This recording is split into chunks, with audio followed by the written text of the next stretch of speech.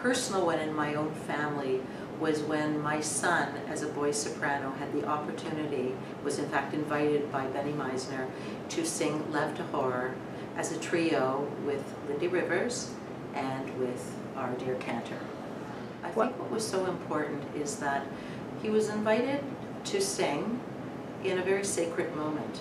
Now, I have seen the Jewish high holidays, Rosh Hashanah, Yom Kippur, as a time of turning, of a time of returning to ourselves, renewing ourselves, thinking about how we can do better, how we can be better as a sacred community and as individuals, as a family, nuclear family, as well as a family of Jews. And the song crystallizes to me all of those intentions. I've got a translation of what the words mean. Create me a clean heart, O God, and renew a steadfast spirit within me.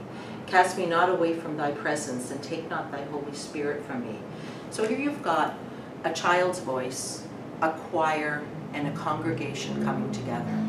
The family, the nuclear family, the family of Holy Blossom Temple. And it's such an important piece as well because it ties us back to Nikunim. So the song, lai lai lai lai, lai lai lai lai, lai lai lai lai lai lai lai lai, and you've got this a pure heart. And I think at these special sacred moments, we have the intention of being pure, and we have the hope of moving forward. We understand what the past year has been with all its perfections, imperfections, but we move forward. And as Jews, we move forward with hope, with intentional hope for better, for being better, for doing better, individually and collectively.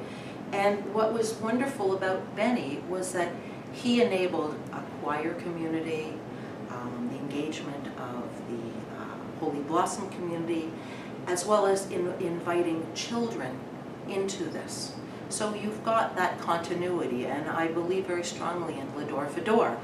And that song, sung both at Selichot and in a Rosh Hashanah service, crystallized all of those things. And I think that's what Benny's gift is to Holy Blossom Temple, bringing us together, improving our musical Jewish literacy, and partaking in a heritage that is rich from the past to the present to the future.